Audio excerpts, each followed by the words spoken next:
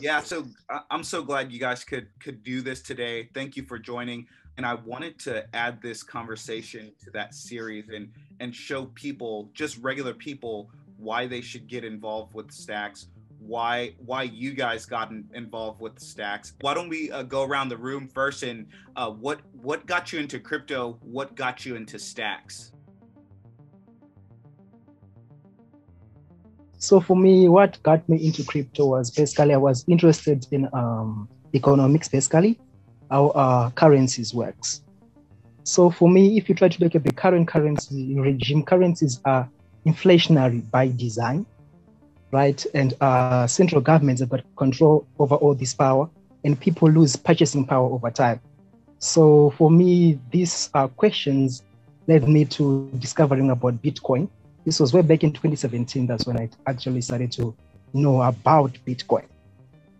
And then I think, so that's how I basically got into crypto. Then after that, I learned about other cryptocurrencies like Ethereum and all those other coins that are out there, Litecoin, etc. And then about stacks, what got me into this stacks basically was the blockchain.com airdrop, whereby they gave everybody about 100 stacks into their wallets, which was locked for 1 year. So that actually got me curious about the project. And I researched about it a bit, but I think that was back in 2019, but there wasn't really much going on around the project. It was mainly about trying to create a new internet that's more like the new Google or something like that. So I wasn't really into it that much. But then it was when they rebranded to Stacks 2.0, when they introduced Bitcoin as a settlement layer. That's when I actually got more interested into Stacks. I was curious what they could do with Bitcoin, how they could actually bring DeFi to the Bitcoin network. So that's what got me up to this point. Then later on in January this year, is it March or April? I later on joined Freehold. So that's my journey from Stacks up to Bitcoin. Sorry, from Bitcoin up to Stacks. Okay, thank you. What got me to crypto? I think I like very much innovation, and back in 2012, I was a student and I signed for Facebook for the first time. I began searching for things. Basically I'm a biology student. So they give us documentation and everything to search online. So I search everything. Excuse me for being very, very long in the history. So I got to learn about things. And I think back in 2017, I was looking at something calling Bitcoin. And I start researching about it, know what Bitcoin is. And I found out it was created in 2018, 2008, I'm sorry, 2008. And I searched for it very, very much. And I signed for a wallet for the first time in blockchain in 2018. And 2019, they sent stacks in my wallet as a part of airdrop. And I started researching about stacks. And I can say after buying Bitcoin in 2017, it's a little bit Bitcoin. I almost interested in cryptocurrency. Yeah, and when I see stacks in my wallet, 100 stacks to be exact, I start researching about stacks. And more things dropped me to stacks, like Freehold when I have the opportunity to join stacks. It was Louis Evian. I don't know if you know him. So he introduced me to Freehold, and I signed in Freehold, and that's my journey.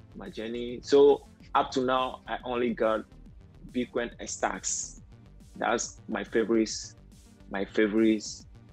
cryptocurrency, because I see what Bitcoin is and what Stacks is bringing to Bitcoin as part of the financial freedom for everyone in the world. And essentially, when I see what Bitcoin want to be in the world, like giving authority to every each of individuals, and I want to be part of it, especially in our zone here area in West Africa. Everything is very, very, very difficult, hard for people, as there is much more. Everything is very hard. Everything is hard, and that's why I'm leading a small group here for crypto classes, and we are all in. But I didn't tell them about stars because they are really on the floor. They don't know anything about crypto right now. So I think I will introduce it to there. I think it's a plan for me. So that's why I'm going to crypto, and that's why I'm working in stacks, and I'm very glad to be part of this. Thank you. That my journey into Bitcoin, I knew about it in 2009, and I wasn't sure what it was. And then skip forward to 2015, I heard this news story that some person had paid 10,000 Bitcoin for 2 pizzas. And at the time, I still thought it was just some internet virtual currency, and I didn't know what it was. But I'll never forget that story about that guy buying 2 pizzas for 10,000 Bitcoin, because 10,000 Bitcoin is easily, and they have commemorated that pizza Bitcoin Day. Yeah. And so that it's kind of, they've made a meme out of it now, but I mean, it's that, how much is that today? Over 200 million. Yeah. Yeah, it's a lot of money. A lot of money, you know. Yeah, that's a lot. But so I knew about it, and I still didn't know what it was. And then into 2017, that's when I first bought my first Bitcoin and Ethereum and a bunch of other different digital assets and tokens that I don't even remember. But after the bull run, of course, like everyone else, I just thought it was going to keep going up, and then it crashed. And then I'm sure I lost money if I factor all of the transactions and all of the fees into it. And so I kind of forgot about it too. And then in 2018, 19, I started to see the trending up again. So that's when I bought into the ICO right after the crash, because I started to read about Bitcoin. I started to read about stacks. At the time, they had the proof of burn consensus. So I just thought, this is different. They're building on top of Bitcoin, and they have applications. They'll have other ways to connect on top of Bitcoin, and everything that Stacks is building today. If you can imagine Ethereum, but based on Clarity smart contracts, that is an interpreted language on top of Bitcoin, that's everything and more. And then you get more sound money principles on top of Bitcoin. And so the future of stacks is so clear to see where this is headed and where it's going, especially when people learn that you can stack your STX and earn Bitcoin as a reward. And then we're seeing these really innovative projects like Miami Coin with City Coins. You can mint new tokens for Miami Coin, then you could stack those and earn more STX, and then with that STX you can earn more Bitcoin. I mean, there isn't any other chain on this planet that could do something like that with Bitcoin. So when you start to think about where the innovation lies, and then all the projects coming online, and then the digital identities with the Gaia storage, and how Stacks is really building on the principle of the user-owned internet. I mean, all of these things coming together is so clear that this is going to be a place that a lot of thought leaders and a lot of brain power and talented people want to be? Yeah. So, I'm still fairly young. And so when Bitcoin was first kind of coming on the scene, I heard about it in like 2011, 2012. I thought, oh, well, that's interesting. But my worldview and everything, I was still very ignorant as to just how much inflation can affect the average person, and how, just typical U.S. policies and getting off the gold standard and petrodollar and exporting the U.S.'s inflation around the world. And, I wasn't privy to all of that at the time. And so things were just kind of, it seemed like a solution at the time that maybe I didn't understand the problem.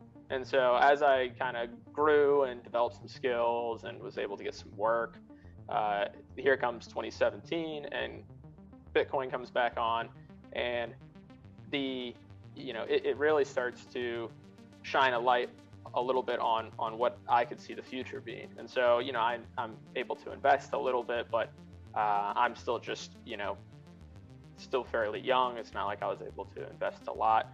And so I learned about it, and we went through that, boom bust cycle, and it seemed like, everybody lost interest. And for me, it was like, okay, well, it's growing, but it appears that it's not ready for worldwide adoption yet. And so I kind of just continued, keeping an eye on it, but not necessarily diving in as much as I really wish I would have. But I never sold anything. I can say that with a lot of pride, that I've never sold a sat. So that's the plan. Anyway, so 2020 comes around, and all of our worlds got shaken up, and you start losing trust in institutions, and you start losing trust in the kind of worldview that you've built, and you start realizing that Bitcoin is a solution it's not in search of a problem.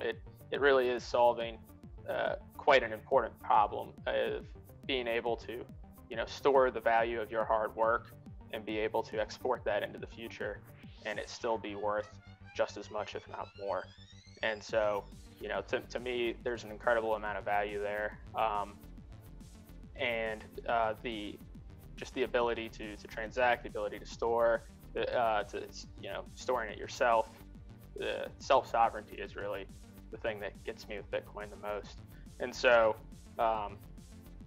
we get into 2020, worldview starts changing a little bit, and I say, okay, well, yeah, I'm going to dive deeper into this. And so started investing more in Bitcoin, reading more about it, reading more, learning as much as I can. And so once I kind of get a good understanding of Bitcoin, okay, what are these other projects out there? I learned a little bit about Ethereum and really the uses of smart contracts and things of that. And I reach a point where it's like, okay, well, that's useful technology. And then I start learning about proof of stake and things. And I was not a fan of how that is set up. And, I'm a huge, I don't believe in that as a good protocol. I don't think it's a winning protocol.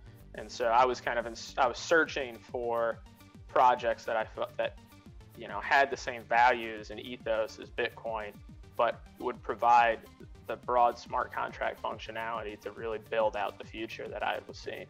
And so eventually I stumbled upon Stacks via Twitter, really. And so invested a little bit, learned a lot. And the more I learned, the more I saw it as solving a lot of the problems I see in the world. And, when you feel like you can see the tides turning and what could really be beneficial for the world population in the future, I felt as though that Stacks was solving a lot of those problems, and I had the potential to solve all of those problems.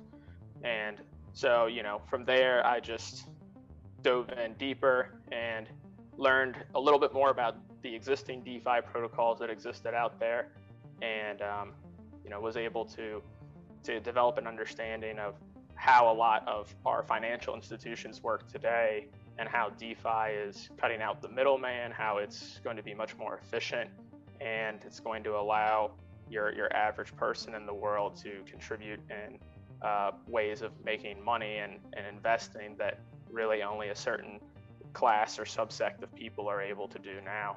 So, and the fact that that is going to be eventually put forth on the Stacks ecosystem, you know, built on top of Bitcoin, that just, to me, that was the cherry on top. So.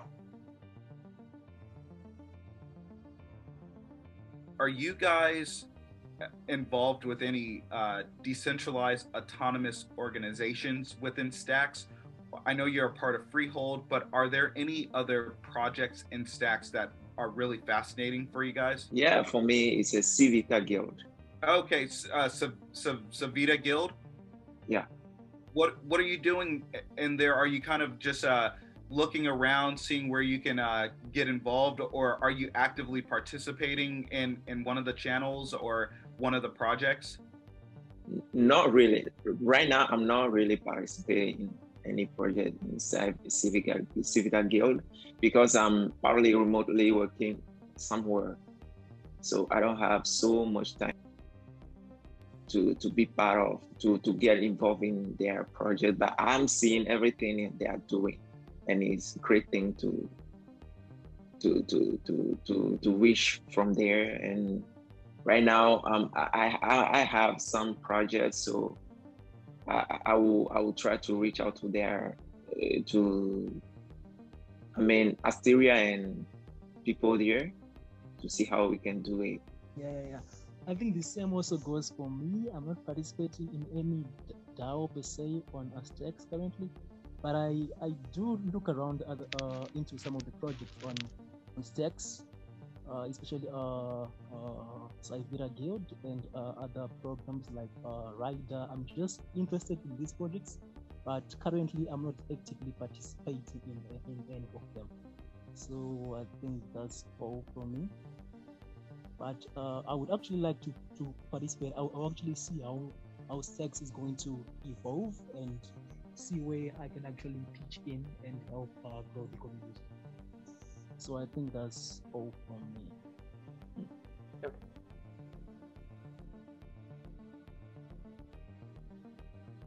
I think Karl, I see your logo as, I think you have been involved with buying or purchasing punks on Stacks. Is that correct? Yeah, that's correct. I own a few punks. Can you tell us about why you're interested in NFTs on Stacks, or why you decided to purchase a punks on Stacks? Okay, for me in the NFT market, I'm really interested in punks, in actually NFTs on Stacks, because I really want to see what the developers can do with the connection between Stacks and Bitcoin. Imagine if you can actually buy an NFT directly using Bitcoin and having that NFT being sent to your STX address directly with no Stacks needed.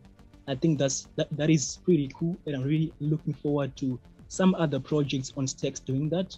I'm also interested in boomboxes, because boomboxes, they have this sort of mechanism whereby they lock up some Stacks into an NFT, and you can actually earn staking rewards through that NFT. So I'm bullish on NFTs on Bitcoin through Stacks. So that's why I just bought a punk, because I think the idea of actually having an NFT being secured on Bitcoin, or maybe the future possibility of being able to buy an NFT using Bitcoin directly through a smart contract with no wrapped a Bitcoin or anything like that, but with Bitcoin on mainnet, buying an NFT is just an intriguing idea for me. So that's why I just bought a punk, because I think that the idea of punks on Bitcoin through Stacks is revolutionary and could actually be better than the idea of punks on some other chain, maybe Ethereum, which is having some gas fee problems, and other chains which are a bit scammy. I don't know, but I think having a punk that's anchored directly onto Bitcoin, or an NFT that's anchored to Bitcoin, is way better than any other chain. So that's why I'm into NFTs on Bitcoin through Stacks. So I think that's it from me. I'm glad you brought up boom boxes because I have minted an NFT on Boom Wallet, and we are super bullish on Boom and the boom boxes. Have you been able to get a boom box? Not yet. I haven't been able to buy a boombox yet. Yeah, but I have got. I've minted a few NFTs on the wallet, and it's pretty simple and easy, easier than I thought. And the gas fee is like zero. If you try to compare with another Ethereum or some other chains, it's way cheaper. And boomboxes, I'm actually waiting for the market for boomboxes to open, and maybe I'll get lucky and buy one and just hold it maybe and just try to flip it or something. But as of now, I don't own any boomboxes, but I'm on the lookout for them. And also, Munib just shared a tweet yesterday. Balaji went on a TWEETSTORM, and he was talking about if you can create NFTs based on the amount of Bitcoin that you have hodling. And I think that would be fascinating because within Freehold, you have a HODL score, and imagine doing other things with that. So imagine like a boom box, but with a proof of HODL score, and you create NFTs from that. How fascinating would that be? Yeah, that would be super cool. Has anyone used the CATAMARAN swap or tried that at all? No, I didn't try it really. I don't really try it for now, but I'm about to try with buying something with someone. That's why I see someone asking for boombox in the Telegram group. So I proposed to him how much he wants, but I didn't take the decision to sell it because I know what boombox is right now. So I think as I have different type of boombox right now, I think I'm gonna sell one through CATAMARAN swap and see what it's really going to be. Yeah, I think that's Andy. I actually talked to him on Twitter. He's looking for a boombox, the first edition, I think. Yeah, he wants one. So he saw. So he asked for the second one too. Yeah. Hey, are you selling a first edition boombox? I mean, I want to try to sell it through CATAMARAN swap, because just through CATAMARAN swap. HODLSTX, have you used a CATAMARAN swap or punks on stacks? Yeah, so for me, I haven't used a CATAMARAN swap yet. I'm definitely going to be here in the near future. But as for the stacks punks, when they went live, I think I was one of the first people to buy one. It was back when it was listed as 100 stacks a punk. And so I went ahead and I knew the fact that, NFTs interest me because I see the world moving as more of digital identity, digital interaction. We already spend quite a bit of time in the web. And so, I think with technology, it's just going to become more and more a part of our lives. So I figured it's interesting to have that digital identity and something that is known throughout the world. And so, I figured I'd try one, and then they lowered the price, and I was able to get, they were willing to work with me and give me 10 stacks punks at 10 stacks, which is what they were listed at after that. So that was very nice of them to do. They obviously didn't have to do that. So it was nice for them as a community to come together and set the price and everything. So have you managed to actually flip any of them, or you're still holding? Have you managed to sell any of them, or you're still holding them? I'm still holding them. I mean, for me, I view it as a very long term. I'm just going to hold them and kind of forget about them, and when they reach kind of more wide adoption, I'm very bullish on stacks becoming very widely adopted. So if stacks becomes widely adopted, I view that these NFTs will as well. And I'm also interested in minting a few others. I was actually talking to an artist on DM over Twitter, and was talking with them. And I believe in the future, there's talk of use cases of having a boombox where you use it to stack stacks, and that yield that you're getting, you could distribute part of it to, say, the original artist, and then you get the other part. And that would be kind of like a royalty payment back to the artist. And so I think that use case is really interesting. And so I was talking to this artist about possibly having one of his pieces of art minted, but maybe once that becomes kind of an established thing that you can do.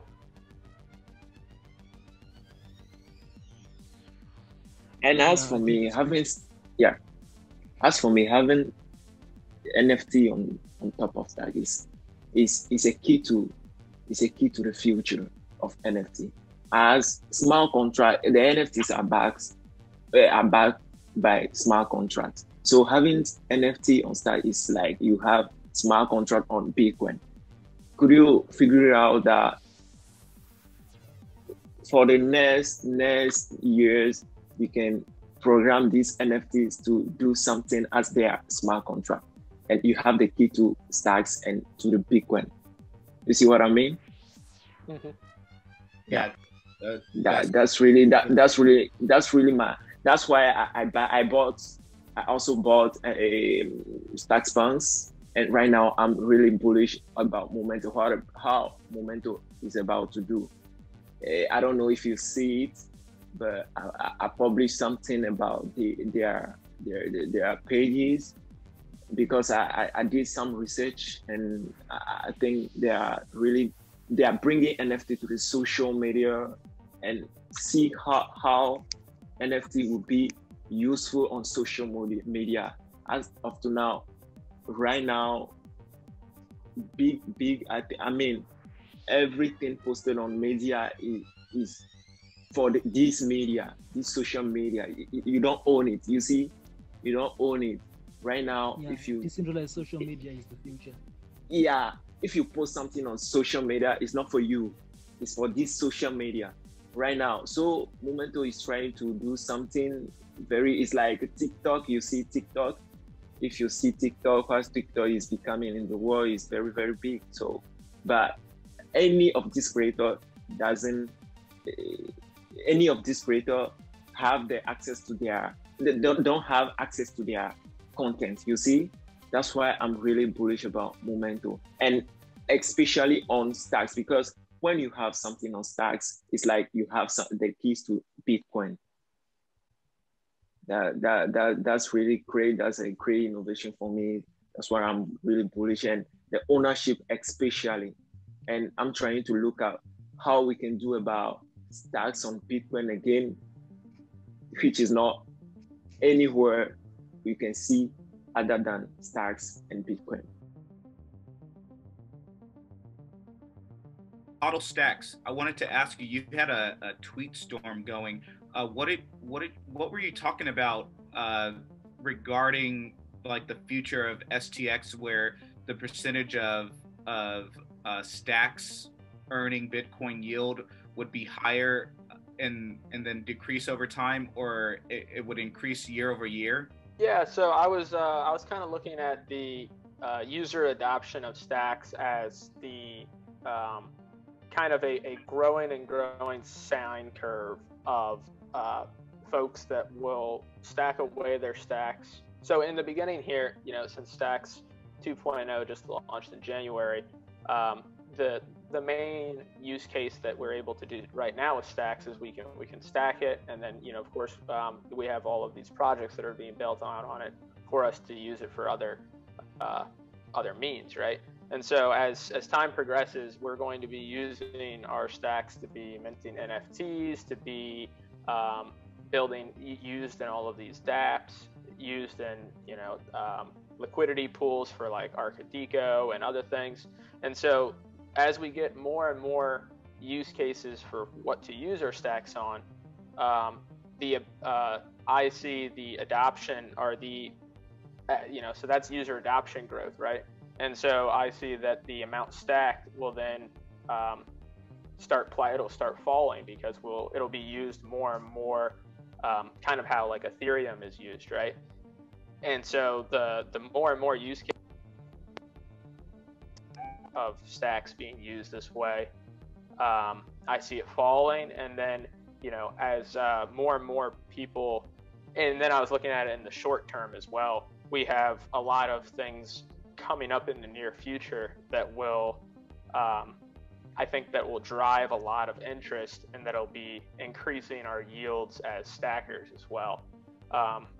As you guys know, the more people that use stacks and are building out all of these smart contracts, that there's fees collected, and those fees collected on top of the mining reward are then returned back to us as the stackers, right? So from there, that's a chance at increased yield. And on top of that, we have the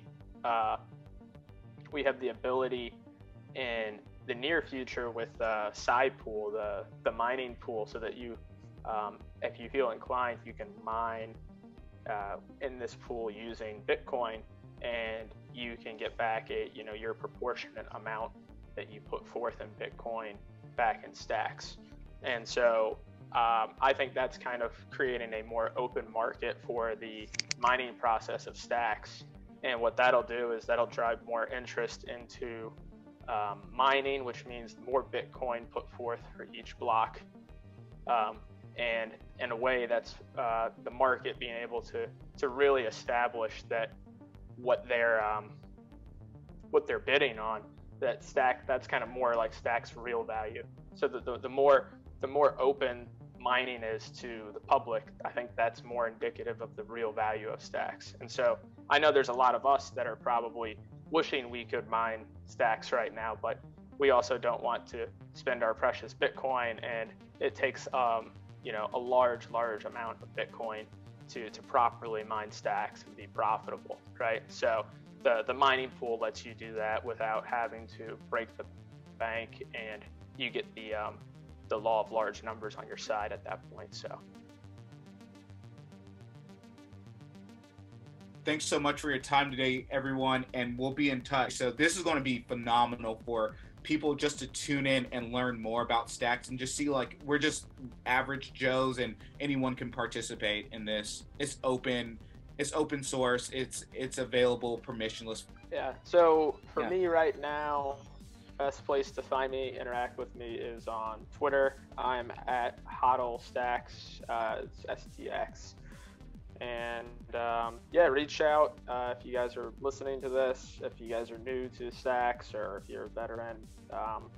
We can chat, and hopefully we can learn together. Yeah, I'm on Algorithm.btc. Let me say it easily. Algorithm.btc on Twitter handle. And if you want to reach out to me, you can reach out to me on Twitter.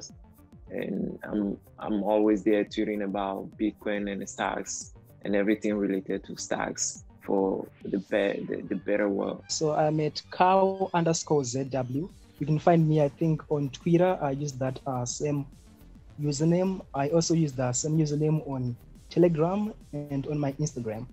So it's just Karl_ZW. Follow all of us for more content related to Stacks ecosystem, Stacks developments, and to remember that we're all in crypto, Bitcoin, stacks, because we want to create open source, permissionless, and censorship resistant systems and money across the globe. Thanks for watching our short series, built on stacks, secured by Bitcoin. Thanks to Freehold and Trevor and the Stacks Accelerator. Zero Authority is a community of people who believe in open source and permissionless systems. Remember why you started.